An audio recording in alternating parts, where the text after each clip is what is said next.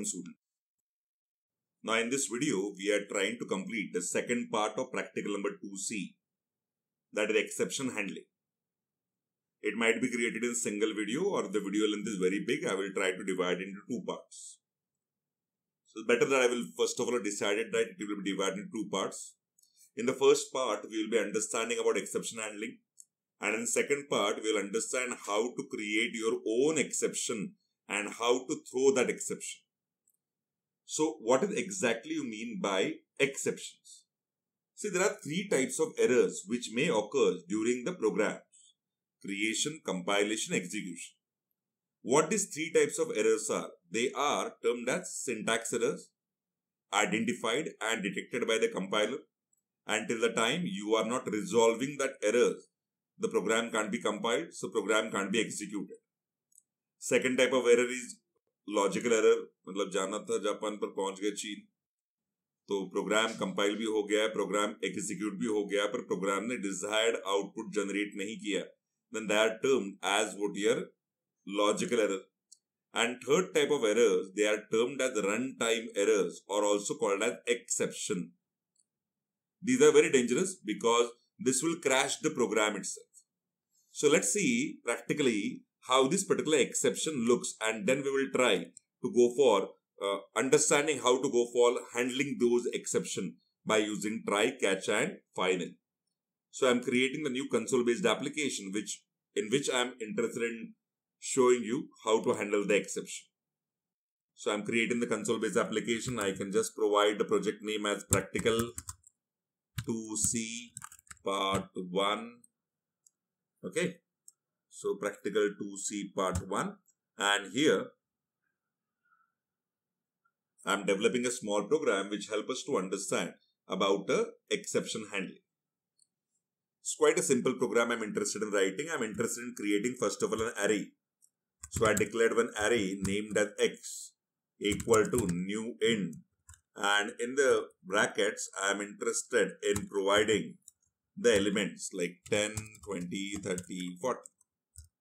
Now I am interested in writing a loop which will be running from the first element up to the last element.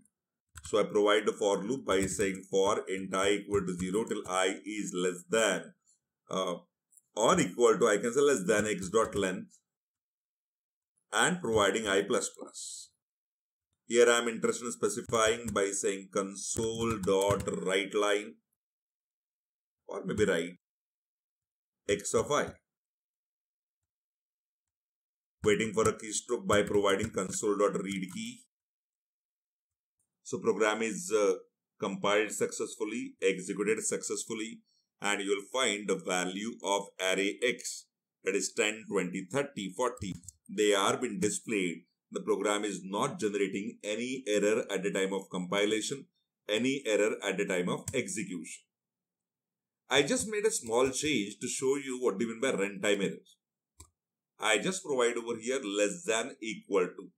And now if I try to run the program, you will find the program is been terminated along with the runtime exception named as index out of range exception. That is, index was outside the bound, that is the boundary of an array. So this type of errors are termed as exception. They are the errors which may or may not occur during program execution. So can you please elaborate once again? Chalo yaar, we will try to just complete some small part in the program.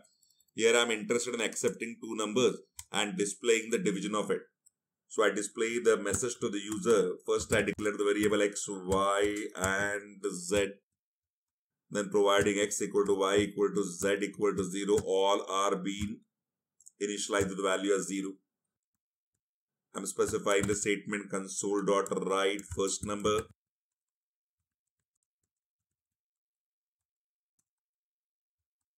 Value has been accepted inside a variable by using x equal to int.parse in the bracket console.readline. Then again displaying the message by saying console.write second number. Then using y equal to int.parse in the bracket console.readline. So x and y, the values are been accepted from the user, then providing z equal to x divided by y. And displaying the output of z by saying console.writeLine division plus z. Fine, my program has been completed. I run the program. The program will be compiled successfully. The program will be executed successfully if I am providing 10 and 2. So you'll find division is displayed as 5. The program is compiled successfully, executed successfully. But now, if I try to provide the first number, okay, atak gaya main.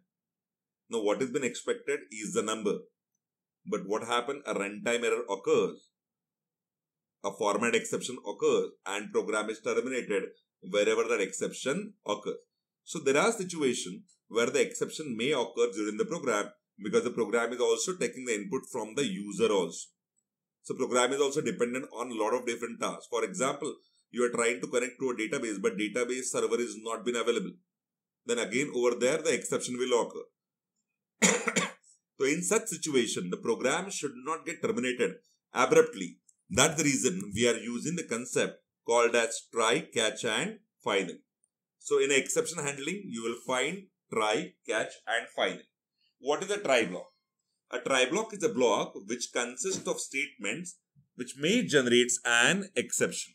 So try block is the one which may generate an exception. So the statements which you feel that they might generate an exception, you try to add it inside a try block. Just for example, I found that these are the statements which may generate an exception. So I am putting all these exceptions inside my try block. Try block is always followed by the catch. So try block is what? Always followed by the catch. And inside the catch, you will provide which exception you would like to handle. Now currently we are seen right now as a format exception. So I am just specifying as format exception and object name as ex. And in the catch, I display the message as console.writeLine ex.message. So whatever the exception has been there, that will be displayed over here. I run the program. I'm entering the statement as number as 10 and 2, no issues. As no exception occurs, the catch is not being executed.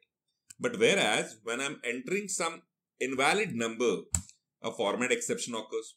A format exception occurs, it is passed to the first catch. The first catch handles it and the program execution continues from the statement written after try catch. This statement ko barabar se dhyan dena.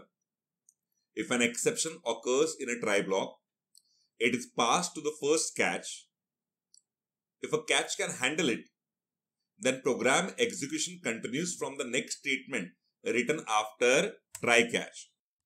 But if an exception occurs which a catch can't handle it, then the exception has been passed to the runtime environment, CLR, common language runtime, which displays the error message and terminates the program. Which was displaying the error message and terminating the program. So now currently we are knowing that format exception has been handled by our catch. But if you want some more exception to be handled, you can add up multiple catches over here. So a try block can be followed by the multiple catch. And here the exception which I would like to handle is divide by 0 exception. Maybe I will be writing a small statement like console.writeLine, please attend school. Right? So I run the program now. Here it asks me the first number, I am entering my first number. Here it asks me the second number, I am entering my second number as 0. Fine, please attend school. Because second number cannot be 0, na? A number cannot be divided by 0. So if I run the program again, if I am providing my first number, some 10, invalid number as second number, the exception has been handled.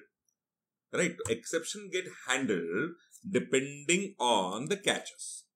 So for every type of exception, we'll be providing a separate catch. Or if you want, you can do one thing. If you want a catch should handle all types of exception, then instead of providing multiple catches, you can just use a superclass of all exception named as exception.